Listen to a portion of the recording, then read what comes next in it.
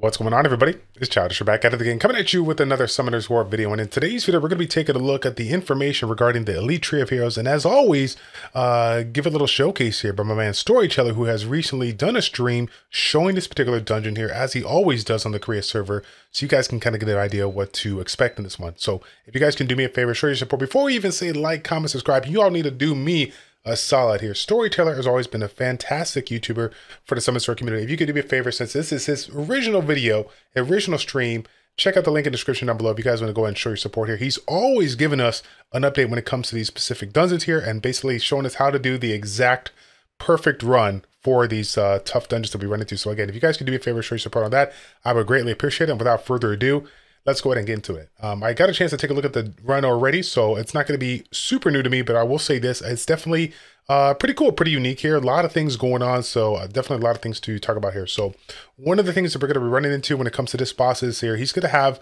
essentially 3 different attributes: fire, water, and wind, and they're going to be changing depending on what its HP condition is. So the cool thing about it is that we'll obviously have to mix and match our own damage, right? If we're utilizing Orbe or whatnot, we're going to have to change it up here and provide attack the opponent here, or attack the boss utilizing an elemental advantage here. So we're going to have to keep an eye out on what he is so we can get maximum value on that here. In addition to that, throughout the boss or throughout the battle, there's going to be like essentially statues throughout the thing, and there's going to be a statue for fire, wind, and water.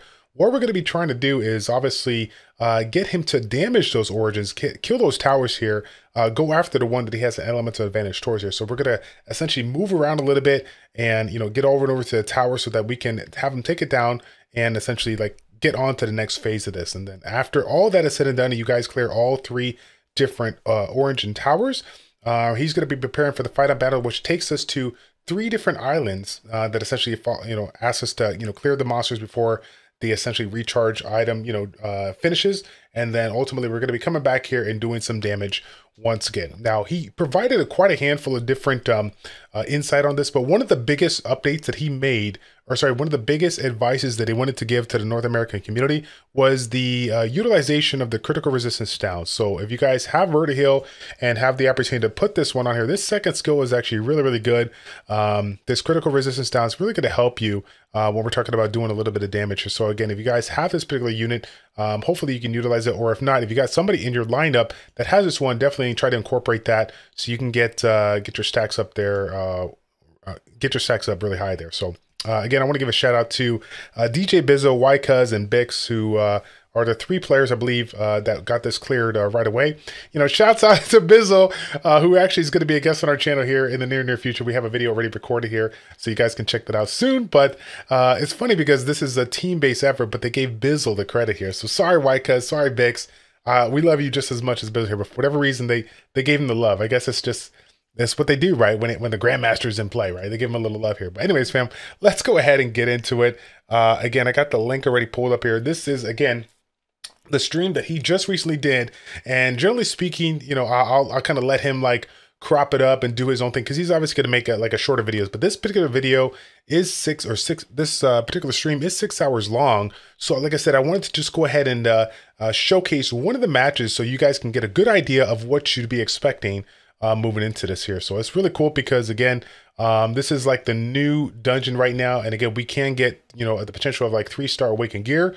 So pretty excited for this one here, because I've been saving all of my tickets here. I think I got like 22 25 tickets here that I'm going to be able to utilize. So really, really cool. So again, a big shout out to Storyteller providing this content. Super cool to go ahead and check this out like right when it drops here. So again, FARAKEL, the new raid boss. Again, we're going to be just starting out with some basic damage, and eventually we're going to be running into the update. They're going to like essentially tell us when we're going to have to go on to, you know, when he's going to be going to a specific origin. But for right now, it's just essentially doing a little bit of damage, get their critical resistance down, and try to avoid his attacks as they come in. Right now, I think you can see he does do you know, a nasty little AoE there, but as you guys can see, Storyteller didn't really take all too much damage. Obviously, Storyteller is rocking some really good stats here. I think he's over 630k combat power here. So just, you know, kind of keep that in mind if you guys are like jumping into this with 400k and maybe your stats are not super crazy, right? So again, as you guys can see, they are like busting out a crazy amount of stats here. And the first element that is in play for him is the fire one. Mind you, the fire one switched kind of right away. I didn't mention it, at the beginning of this thing, but you will notice that, he is a fire element. Storyteller is on the, he's using his water staff here, and he's basically keeping the boss around this origin of tower here, trying to get him to do damage here, so he can, essentially take it out here. And okay, if that doesn't happen, I believe if it doesn't happen and hits another tower here, you're going to have an issue.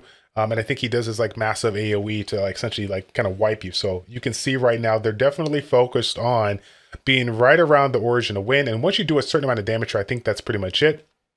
And after you hit the boss, it's just going to show like, minimum damage, like 1 damage or whatever like that. So again, he already cleared the first stage, first 20% is in. He has cleared the origin of wind. So now the element has switched. And now FARAKEL is sitting here on the origin of, he's in wind element. So as you guys might have guessed, even though you can't see it over there, Storyteller has switched his staff. So now he's going to be doing a little bit more damage here, utilizing that Fire Vampire as should be here. Fire Vampire has just the crazy ult here. I'm sure you guys already know by now. We're not going to get into it, but it's really, really good.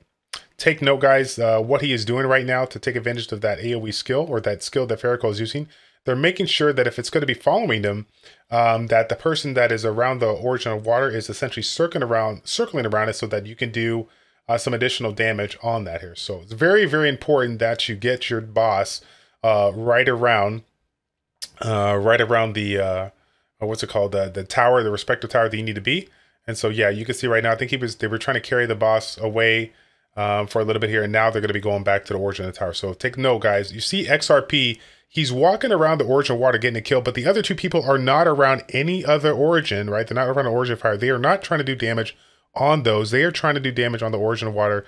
If they do damage on the origin of fire, then we're going to have a serious issue here. So outside of that, fam, they've hit the next mark here. I believe we're now at 60%. So now we're switching once again on over to the water, excuse me, the water element here. So again, kind of a unique AoE here, very, very similar to the one in Seal.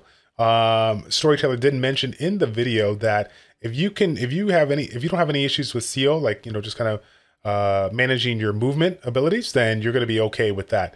Now, this shield right here is extremely important. When this shield is up and the recharge time is going, you need to take it down as fast as possible. There is going to be a moment in time where there's going to be a red shield, but you definitely want to avoid that. Blue is a go, but red is a no. Sorry, I didn't mean to make that right, but yeah, definitely want to take advantage of that. Now, it looks like once again, they're going to be bringing him on over to the origin of fire. They want him to do damage on that tower here, and like I said, take it down eventually here. So again, I think they're almost at the 20% mark here once again, and once they get enough damage on the origin of fire tower and get it down, then they're going to go ahead and, like I said, they're going to go ahead and move on to the next phase here. So like we said before, when you see that blue shield, you're going to go ahead and take it out as fast as possible. They were able to block it, so luckily enough for them, it was a little close on that one, but they were able to get it done here. So Origin of Fire is almost done. It looks like they're going to, like I said, they're kind of reeling in him here, bringing him in over so he can do a little bit of damage. They're really, really close, but it's still not done here. So FARAKEL, now he destroyed the Origin of Fire, so now we're going to be moving on to the next phase. And again, he basically says you're going to move over to the portals to switch on over. There's 3 different tower, like mini, platforms there, and your team is going to go on over and kill each respective tower. Some are going to be easier than others. This one here, if you're doing the water undying, I'm glad he chose this one, because I think this is one of the more ones that are a little bit harder than others. This one here is going to be the one that has a potential revive. So as you guys can see, once the revive is in, Storyteller switches on over and gets the beneficial effect blocker in there. He definitely wants to stop this one from reviving, because if it keeps on reviving and you keep on fighting it, then you're not going to be able to get it done in time. The bar as which he prepares for the final battle, it does take quite a bit of time here. But again, if you're not getting it done right away there, that's going to be quite a bit of damage that you're going to have to deal with down the road. So again, similar AoE here, but this last particular version of him is going to be light. I don't think there's any element on that. And it looks like Storyteller has switched on over to the dark. Now keep in mind, guys, he initially did not hit those that red circle. That is one that you want to go ahead and avoid, but you will notice now that the amount of damage that they're able to do is going, way, way quicker here. But just keep in mind that Again, it's something that, you know, we don't see all too often when it comes to these boss battles here.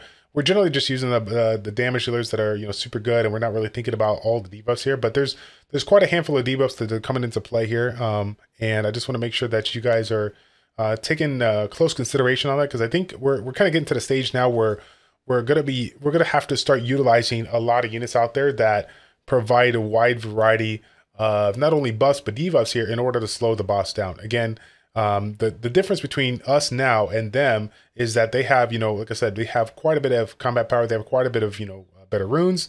They have quite a bit of a boost on us when it comes to the Korea server here. So this looks way easier than it actually is because of the fact of how strong his team is. So, but yeah, guys, once the 3 towers are done, and then you got the individual, you know, platform battles that you do, essentially is just a DPS kind of burn here, and ultimately you get the job done and get the clear here. So again, big shout out to Storyteller one more time for providing some content right on the fly. He's been keeping a close eye on everything that the North America and the global server are doing, and trying to provide guides for you that you can listen to. Again, he is you know, from the Korea server, but his English is actually really good here. So if you guys do get a chance to check his video out, you're going to learn a lot from it. Okay, you definitely get to learn a lot from it. So I'm going to stop it right there, fam. Once again, there's really nothing else to add.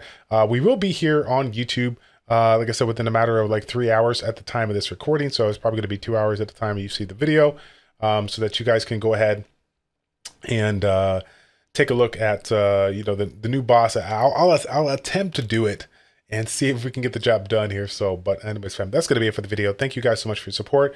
As always, fam, like, comment, subscribe, and we will see you guys all in the next one. Take care.